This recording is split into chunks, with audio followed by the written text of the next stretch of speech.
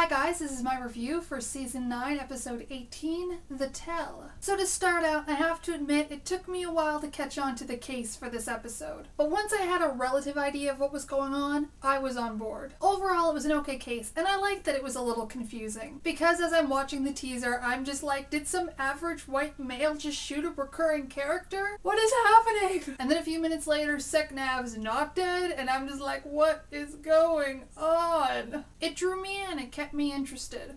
Some highlights, one was definitely when Tony and Ziva captured the smelly hacker. I love Tony complimenting Ziva on her use of the word cahoots. I also love how they brought back that creepy nerdy guy. I don't remember his name, but you know the one I'm talking about. Him and Jamie Lee Curtis were gold, and I also loved her scenes with Ducky and Abby. I like Ryan, but as for her knocking boots with Gibbs, I'm not put off by it, but I'm not really shipping it either. I just can't get into it. I don't know why. Maybe it's because I have a feeling it just won't last.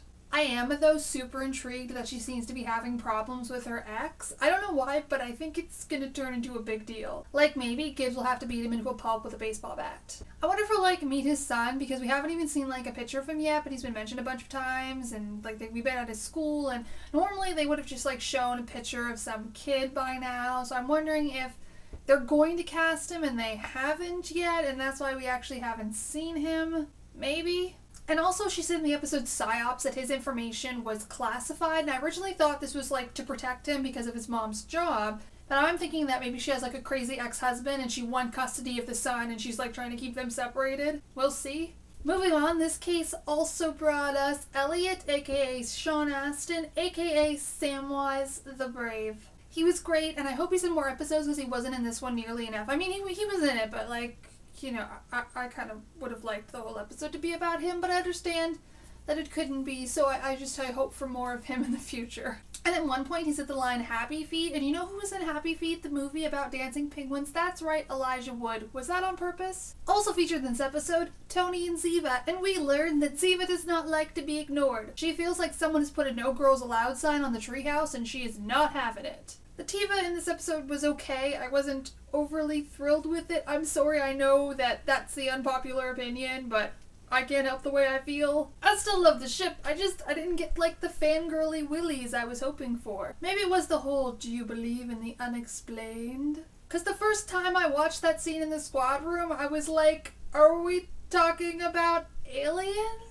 Because all I am thinking about is like the X-Files. Did the same person who wrote this also write the episodes The Truth Is Out There and X-File? I just don't get the intended vibe from this scene. I mean, I've watched the scene a few times now, and all I can think of is like aliens and Santa Claus. I mean, their scenes in this episode together did meet my Tiva quota for this episode because it's usually pretty low, and their little flags made it, so that was nice.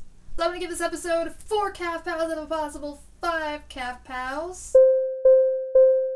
It had some Tiva, it had Samwise, and it was kind of an unconventional episode. As in, oh, it's some random people, oh my god, a guy's dead, roll credits, cut to the squad room where Tony, Ziva, and McGee are setting up the B story, in walks Gibbs, we've got a dead body, cut to the crime scene, etc, etc, etc. I mean, it wasn't totally different, but it wasn't like a cookie cutter case file episode, which was nice. But despite that, I mean, it's really still only like an average episode. It would have been a 3 if it wasn't for Sean Astin's cuteness. One final thing, in the scene where they talked about how Ryan's son drew them together on a boat, it got me thinking, is that why Gibbs builds boats? Is it a manifestation of his subconscious desire to escape his life?